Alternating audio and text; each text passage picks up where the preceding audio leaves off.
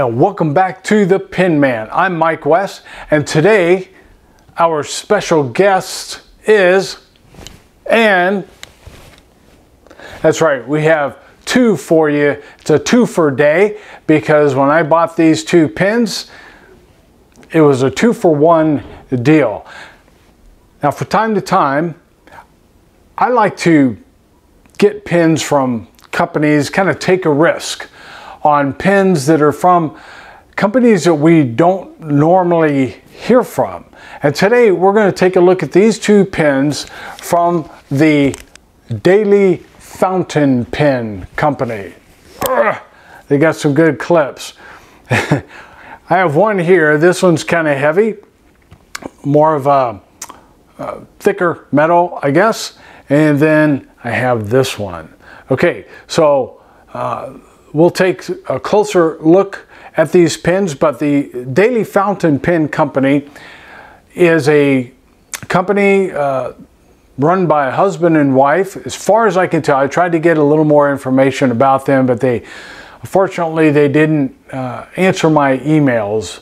But it appears that these companies are probably outsourced to China, maybe, or Taiwan, one of those countries that produce inexpensive fountain pens.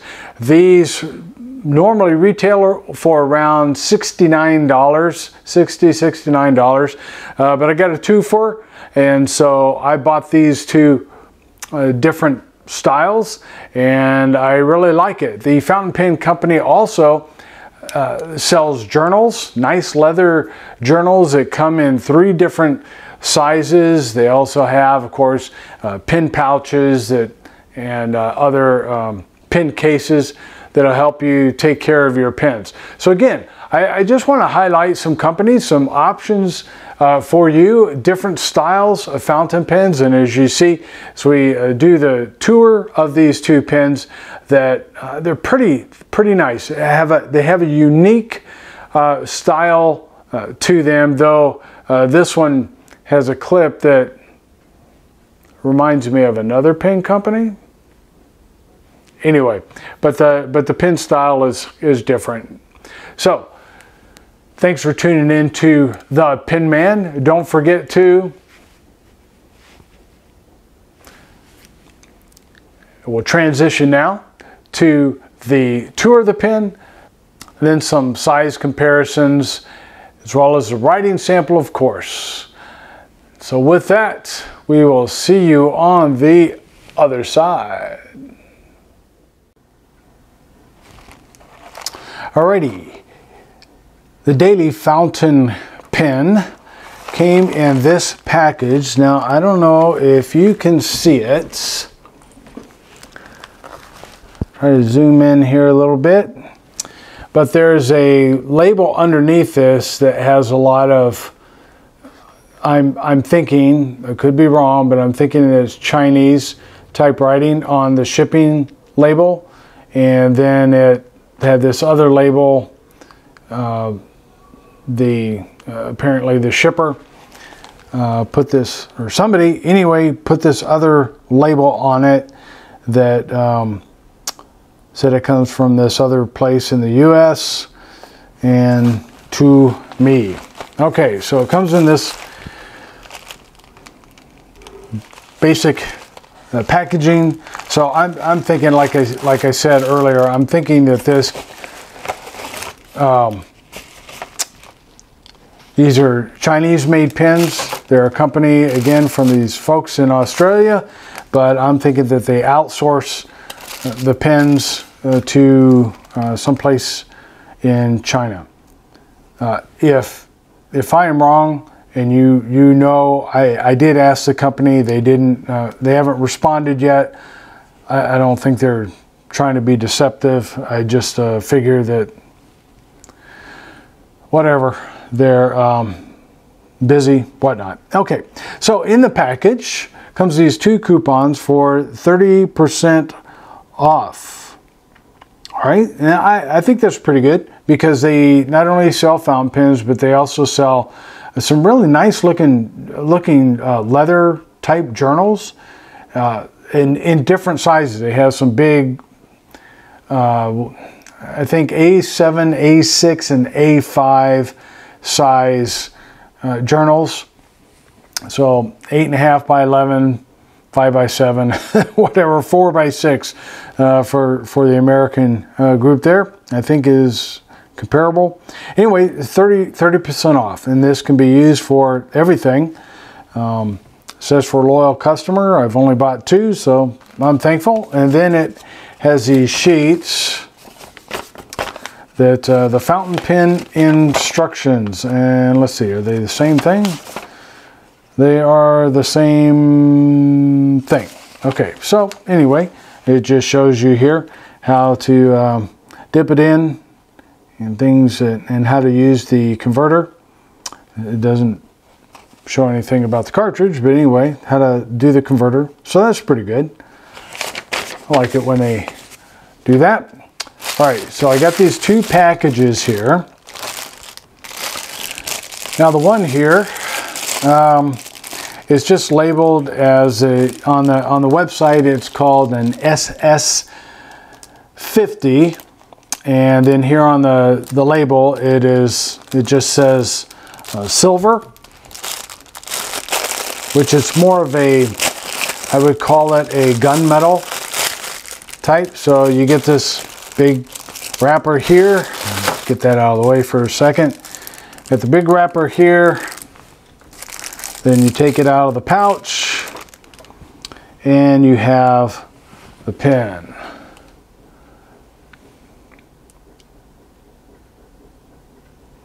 So it's a pretty nice pen. It is, like I said, it is heavy. One of the heavier pens. Oops. Okay.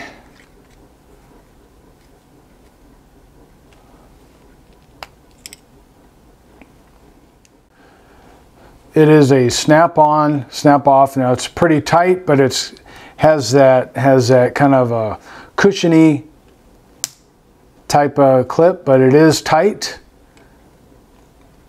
The grip is a nice size. It's probably around 10 millimeters. Let me check. Right at the center of the grip. Yep, it's about 10 millimeters. And so it's a nice size. The body, you can see the length there on my hand. So it's pretty good. Now I don't mind metal grips. They don't get slippery in my hands. My hands aren't oily, but they're not real dry. So, and it would have a number 5, looks like a number 5 size nib.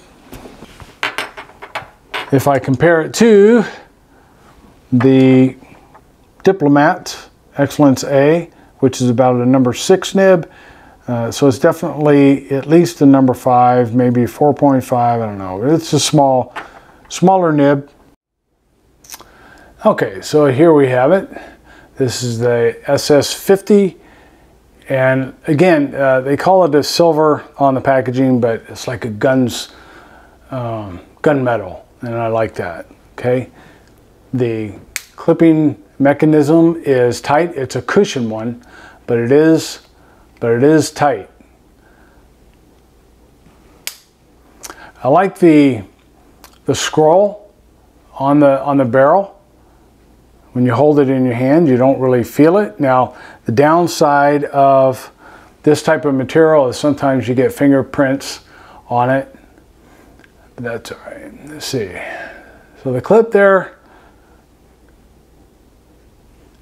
it's not an average. I'd say it's average, not too tight, but it will go on your shirt well. The finial is just a flat, mostly flat, pretty much flat there. Top there, a couple of bands, nothing written on it. The body finial, again, is pretty basic. Up in there, okay, yeah, pretty basic there. Okay. And we open it up. Yeah, the grip section there again, metal. So if that bugs you, then if you don't like metal grips, then you probably won't like this. Anyway, there you go. And there's your nib. I thought I had a pretty good, pretty nice nib on there. It says YREN, and it says 22 karat gold plating. So maybe yes, maybe no. But it's got it lining. It's got a steel with the gold around some of the scroll work there. I do think it's a nice looking nib. You know, I never heard of that nib company, but anyway, so I'm assuming they make their own nibs. So here you have the feed, you know, just your basic feed. And then open it up, and it comes with just a basic converter, but I'm glad. It's an inexpensive pen. This would be an international converter, would take the cartridges as well.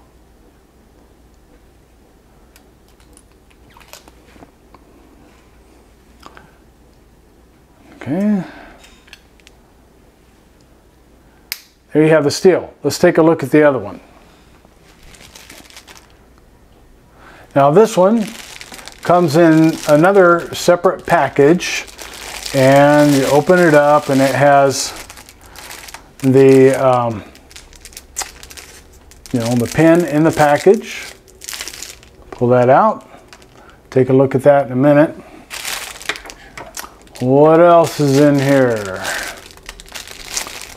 You see that there is a bunch of International Standard Long cartridges. That was very generous of this company to give so much ink, and it looks like it's all blue, and you also get this complimentary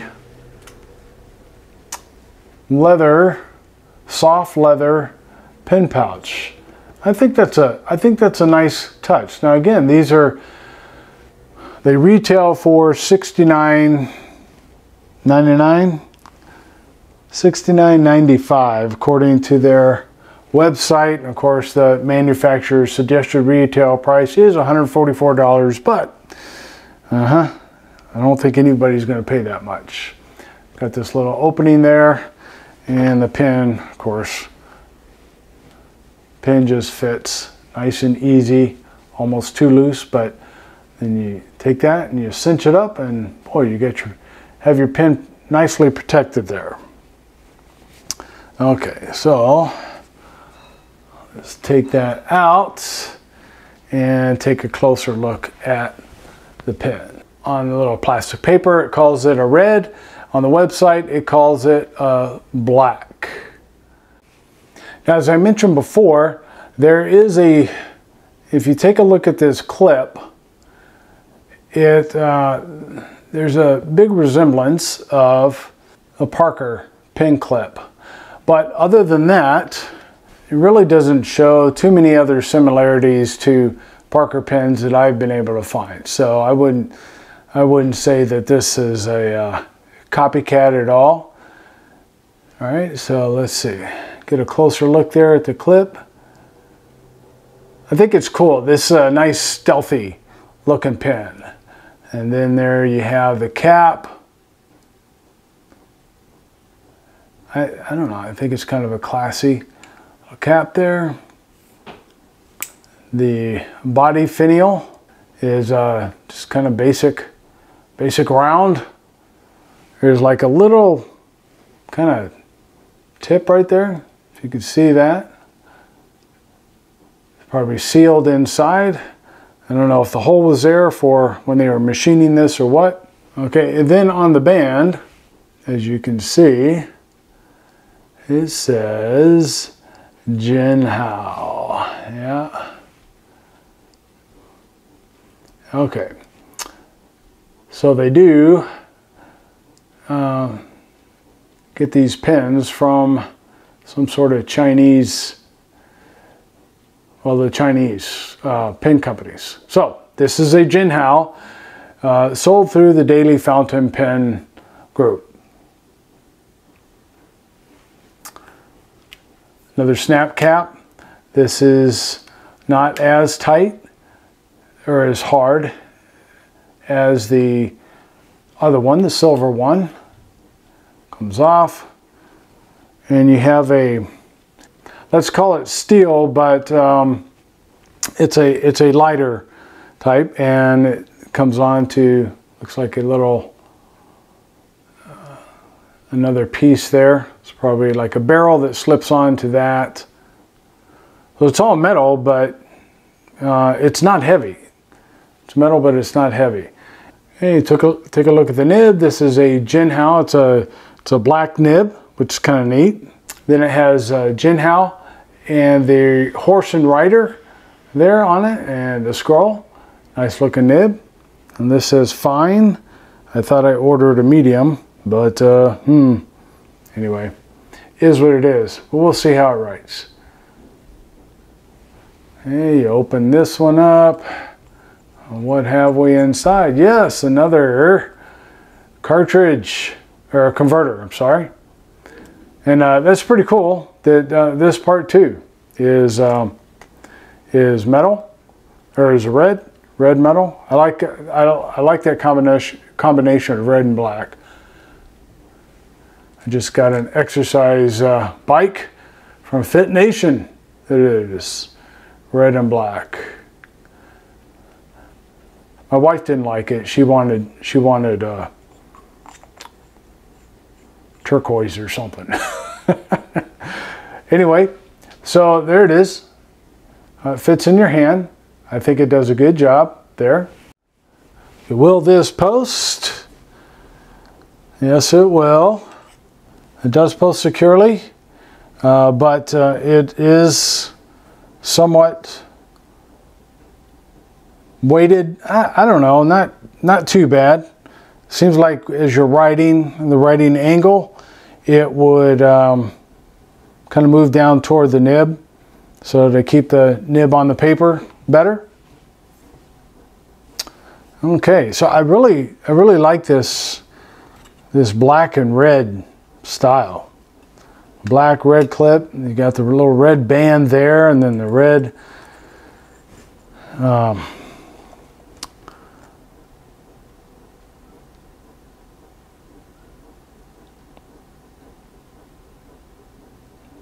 red threads. All right. So I encourage you to get on the Daily Fountain Pen and check out some of the other pens that they have to offer. Now, I don't know if you could find this cheaper than, let's see, I got it for 30, let's say close to $35. Okay, so that may be expensive for a Jinhao, but I think it's a well-made pen. So it's not resin. It's got I like the weight of this pen better than the silver. I could stand for it to be a little larger as far as the diameter of the barrel, the body, and the let's see, what's the grip section is a tad bit over 9 millimeters. So I would prefer it to be larger than that, but like I said, I can deal with this. I'm getting used to those little bit thinner type of grips, and it's really not that uncomfortable. It's not uncomfortable at all for me. But if you like real fat grips, like 12 millimeter grips, then you probably wouldn't like this, but still pretty good. Here you have some size comparisons. you have the Daily Fountain Pen steel, I guess you would call it, silver, the SS50, and then you have the Daily Fountain Pen or Jinhao RS70 black and red, and you have the Sailor 1911 Compass and the Diplomat Excellence A. And here you have them unposted. And here you have them posted. That, that steel is going to be very heavy. Alrighty, now for a writing sample of the Daily Fountain Pen, or I guess this would be the Yiren steel gunmetal fountain pen.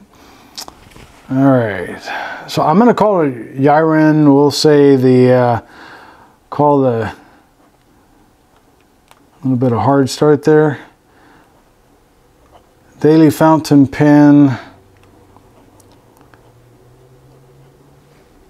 Yiren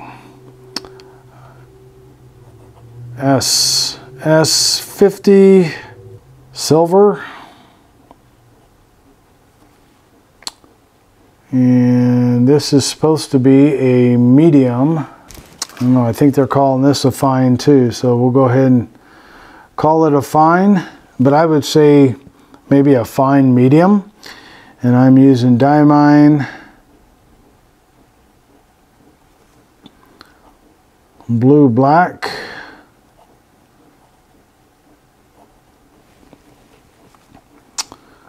Okay, any kind of flex? Yeah, actually a little bit.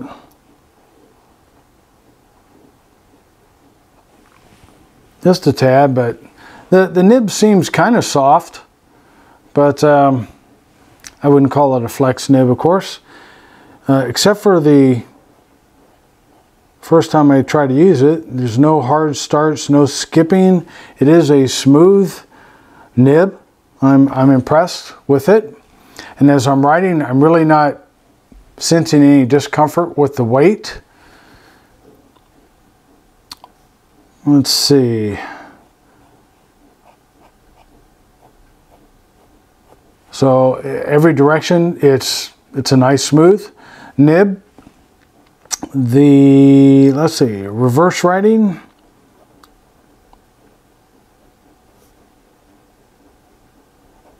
Good job. Okay. Yeah, let's see. And that keeps flowing nicely as well. Not scratchy at all. Maybe a little bit from right to left strokes.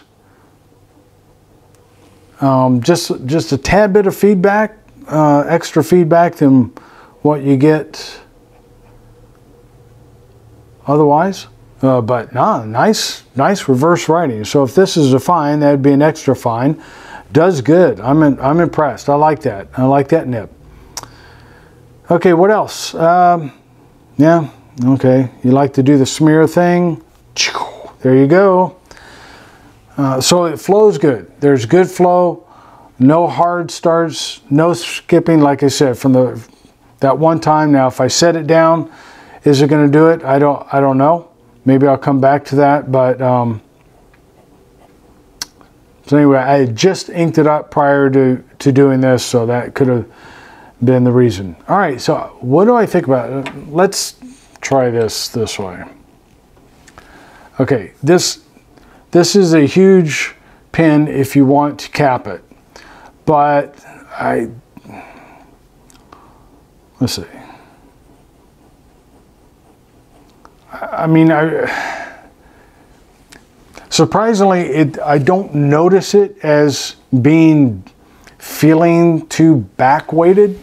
I'm gonna move this lighting over here. Let's see how that works. Okay, so I don't really notice it being too back weighted. It is heavy though, I don't know ounce-wise. I didn't measure that, but it is heavy. But still, it's not bad. So I'm gonna go ahead and give this a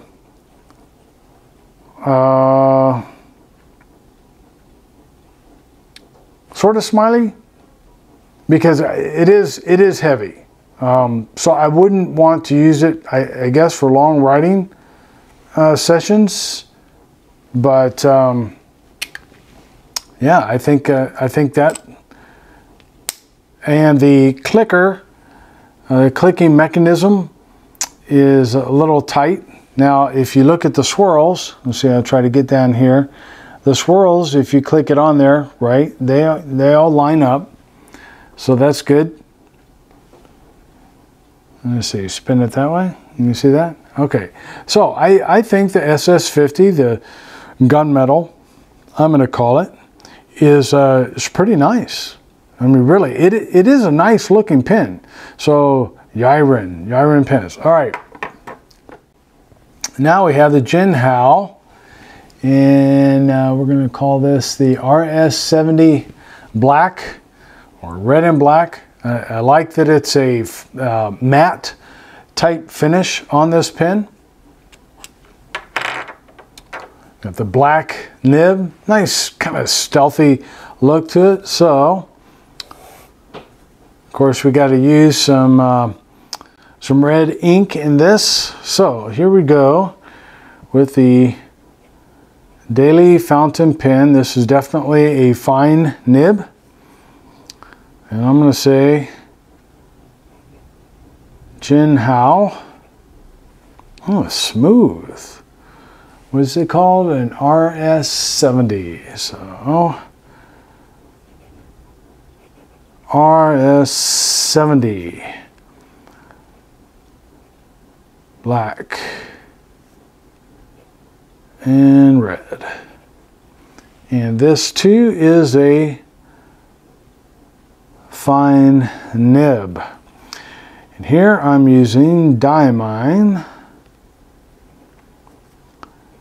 Red Dragon. One of my favorites. Okay. Let's see. Nice and smooth. You know, some flex to where you can get some line variation, but you got to press down. Let's see.